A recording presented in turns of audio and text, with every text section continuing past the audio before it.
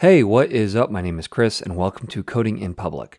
Today we're on the fourth of a short series on Reveal.js, this HTML presentation framework. I've shown you how to get it up and started, how to configure it, how to add plugins and basic theming. Today, I want to show you how to add your own custom CSS, your own custom styling, and also how to transition slides from one to the next. Okay, so let's go ahead and pull this back up. You'll remember last time we added basic CSS sheets that come with the framework already. So here, I'll install one of their other ones or link to it, and you can see it pop up there. Let's go ahead and switch back to black. We're going to use that as our starting point.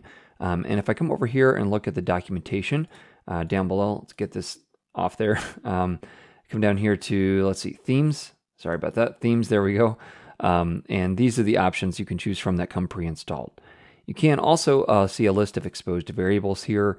These are the things, the CSS variables that it uses to style kind of global styles for the entire slide deck. But you can also create your own theme. That's what we're going to look at today. And it says the first thing you need to do is to copy a SCSS file from the CSS folder, and then you look in theme, and then you look in source. So let's go ahead and take this black one and we'll duplicate it. So I'll come in here and duplicate it, and we're going to call it custom. Let me open this up here now, and it tells you every file includes several things. So it includes the mixins and settings. So those are both imported up top. They've also imported a font here in this theme-specific font section. And then here are the overrides. This is number 3. So this style sheet, which is copied from black here, has these stylings. So we'll say red here, and then let's change this one to blue, something like this. And then let's jump back over here. And if I refresh it here, well, first of all, we have to hook it up. Well, let's come over here and say custom. You'll see it's slightly hard to look at, but it does update for you automatically, which is kind of cool. All right, so you can come over here and you can change any of these that are listed already, or if you come over this way, there's these root variables you can play with. You'll notice that at the bottom, you have to have this theme, and that basically tells the gulp file to move it from SCSS down to CSS, and so that's what's going on there. You can actually, when you go to run the actual build script here, you'll notice that it actually will minify that as well, but for now, it's just added down here in this CSS folder. Looks like it's added both a black copy and a CSS, so we can probably get rid of this since we changed the name anyhow. Okay, so you can update this, add your own font colors, all this kind of stuff. And of course you have access to all those CSS variables as well. So that's how you would add your own custom styling. This is kind of hideous, so let's change it to something that we can look at here.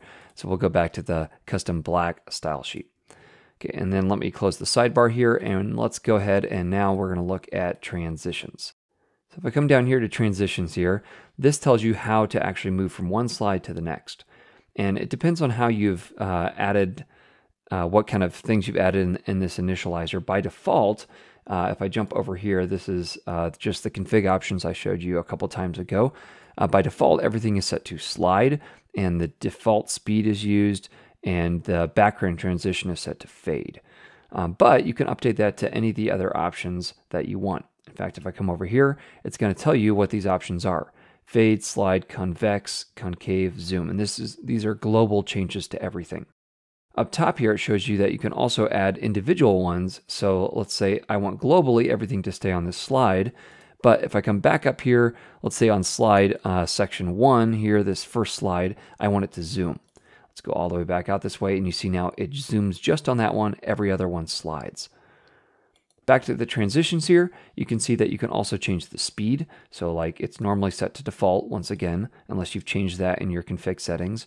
Now it'll be set to fast. So if I come here, this will probably be, really tough to watch. All right, really quick. All right.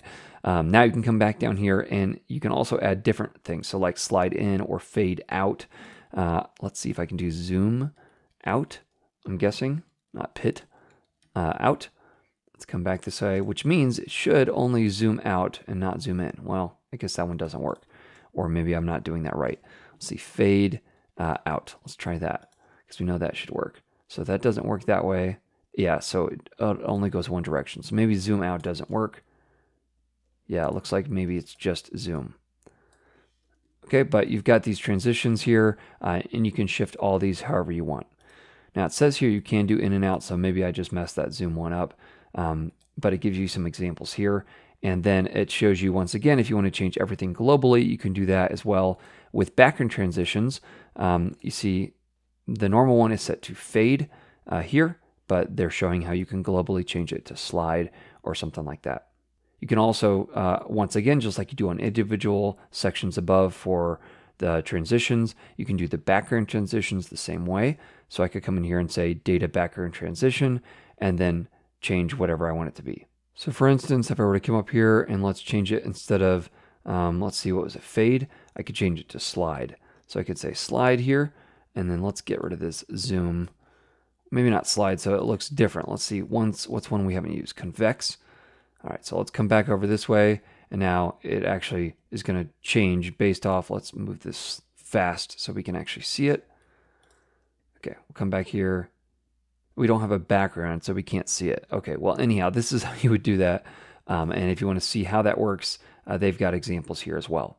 Now, with any of these things I'm showing you, if you want to kind of see how it works in real time, or maybe just look at another example, this Reveal.js homepage has this slide deck up here, and that is actually found, let's see if I can find here, in this demo HTML.